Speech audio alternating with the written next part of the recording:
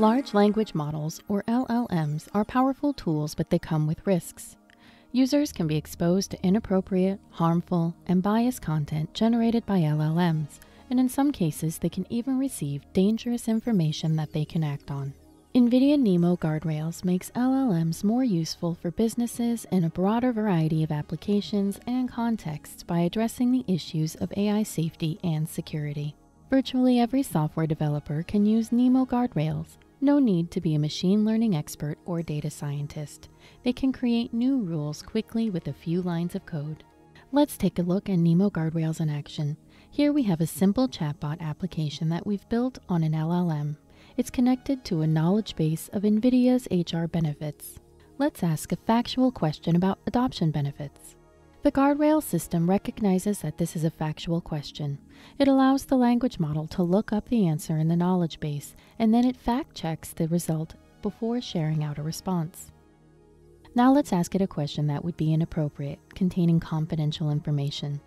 NeMo Guardrails detects that this is an inappropriate question, and it never passes it to the LLM. Instead, it responds, "I'm sorry, I'm not able to respond as that is confidential information." Now let's ask a question that we know it doesn't have the answer to. This is a factual question, and if fed into the LLM, it might hallucinate an answer, but we're going to apply a fact-checking guardrail to detect any hallucinations and ensure that the response is, "I don't know." Since this is a chatbot that knows a lot about NVIDIA, let's ask it a financial question.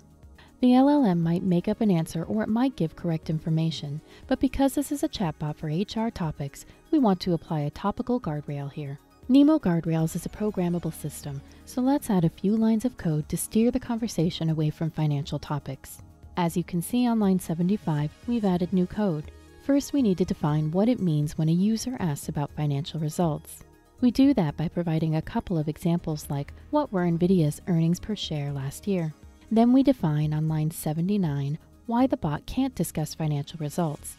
Here we give it some exact text. "I'm sorry, I'm not a financial bot."